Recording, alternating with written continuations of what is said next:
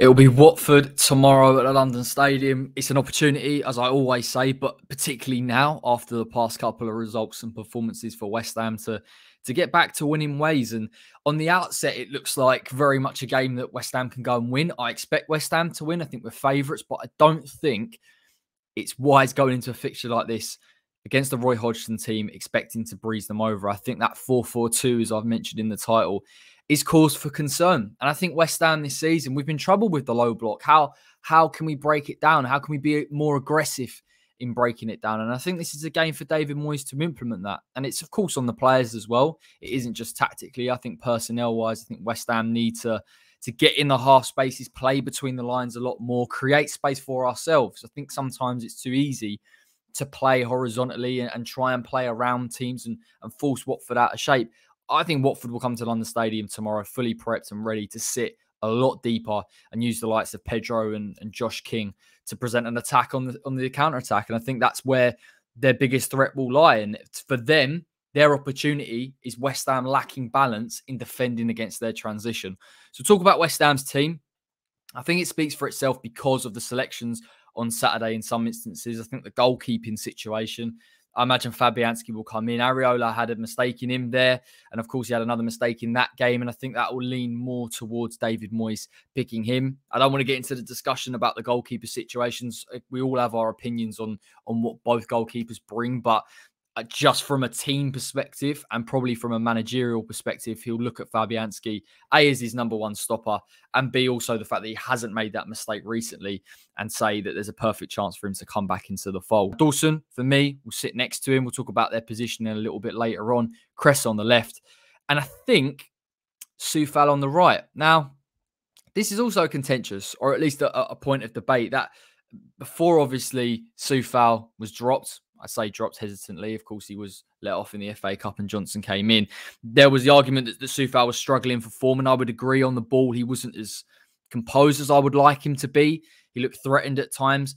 And Johnson, I remember when he was taken out of the team, people were concerned about the lack of end product from Johnson. And I think sometimes with Ben, it becomes a case of he plays on the left-hand side. Naturally, he's slightly weaker. It's not natural for him to cut in all the time, and it affects his ability in terms of the quality of deliveries into the box. The reason why I picked Soufal, the reason why I'd like to see Soufal at least in this game, is because I think West Ham need to get the fullbacks high. We've got to stretch that compact back four. Or, equally, we've got to take advantage of the fact that Watford could give us a lot of space in those wide areas, and it is going to allow the attacking players, you look at Jared Bowen in particular down that right-hand side, to play a bit more central, to get closer to Mikel Antonio, and of course cause those Watford centre-backs real issues and cause a real threat to them in that sense. The double pivot, Rice and Souček, and this is really where it has to be spot on from West Ham.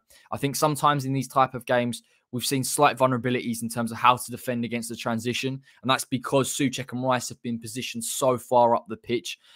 I think for me, the balance is Dek as the 6 and Souček given the license to get in the box. And that's the common sense choice. But I think in this game, if Zuma doesn't play, that is paramount for Declan Rice to scan, to sit again just in front of the 18-yard box when West Ham have the ball in the final third.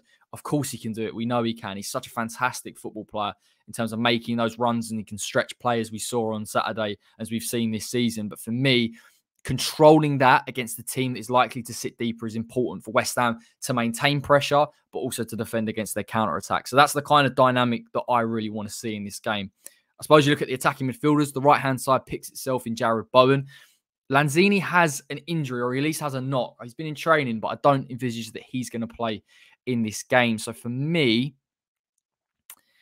I would go Ben Rama in the 10, and I'd go Fornals on the left. I like what I saw from Fornals. I think in this game, and like I said about the fullbacks, if West Ham push the fullbacks really high and we create width there, and Fornals is allowed to come inside and link play with the likes of Ben Rama and Bowen, of course, coming off that right-hand side, then it really presents Watford real problems between those lines. And it's going to cause their centre-backs real issues. And it's going to make Watford very uncomfortable in terms of the defensive responsibilities. And Fornals has that ability.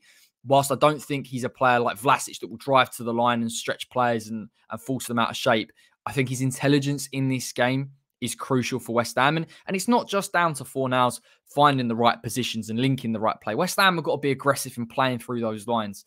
If we're seeing too much hesitancy to do that, I call it bravery, but at times you've really got to take responsibility to get the ball to Fornals, to get the ball to Ben Rama, and equally in them in turn to go and drive with the ball and create space and really occupy the centre-backs. There's a real golden opportunity there, and you don't want a situation for me where Mikel Antonio is again, and we see this, and I imagine he'll come into this game because he didn't play on Saturday and he hasn't played for a while. Well, albeit not in the Prem at least.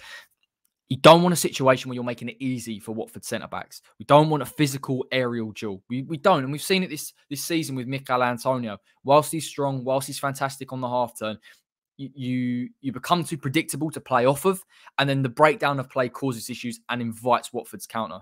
So I do think West Ham, those attacking midfielders, have really got a job tomorrow in order to get on the ball, to be adventurous, to be ambitious, but relinquish Antonio a bit of that duty. And I think Antonio's got a role in himself. I don't necessarily believe it's a case of Antonio has to be central. I think because of the position that West Ham will find themselves on the pitch, I don't think he necessarily needs to be between the two centre-backs.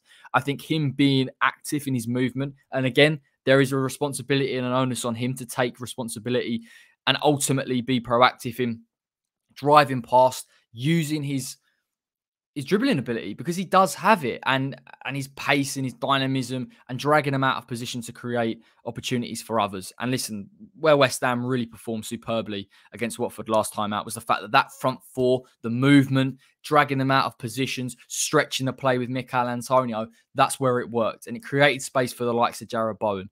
And I think if West Ham can get that spot on, maintain the balance, maintain the pressure, we should get the result. But again, don't write Watford off. I don't think it'll be an easy game from that outset. And I think if Zuma is out and Diop and Dawson have to play slightly higher, there may be vulnerabilities, because we've seen again this season where West Ham have got the ball and they are playing again further towards the halfway line. The centre-back split. Again, that invites an opportunity that if someone like a Josh King, who I believe, I don't think he's lightning quick, but I do really value his ability to be versatile, to carry the ball into link play. He's got strength. He's got aerial qualities as well.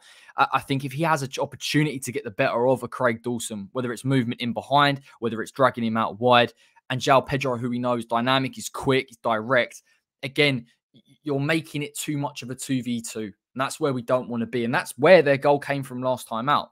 So West Ham, again, it seems a simple enough task. Obviously, it's clearly not. These are Premier League teams and very high-level players. But for me, I think Declan Rice is crucial, as he always is, but certainly in controlling the game and protecting our two centre-backs. And I think West Ham, for me, just have to be a little bit braver in terms of how we break down some of these teams. It's a test. It's a test of resolve. It's a test of persistence. But I do want West Ham to show ambition outside of uniform formulaic movement. And I think we've got the players to do that. And that is all I will say on the matter. So thank you so much for joining me for this preview. Drop a like on the video if you do enjoy this type of thing. Let me know your thoughts on the game tomorrow or today or whenever this comes out. What do you think the score is going to be? Check out the Patreon account in the description below. Check out the West Ham Way website. There is a link in there for you to delve into. And there will be loads of pre-match and post-match content around the game. I will be back. I will try and be consistent at least after the Watford game. It will be in a hotel, so I'll have to do it from there, but I will get something out and we'll chew the fat. And fingers crossed, as I always say, 3 points would be fantastic. Move on, build the momentum, and a game against Leicester on Sunday that, again, is an opportunity for West Ham to go and keep building on those 3 points. So like I say, take care and enjoy the rest of your day, enjoy the rest of your evening, enjoy the rest of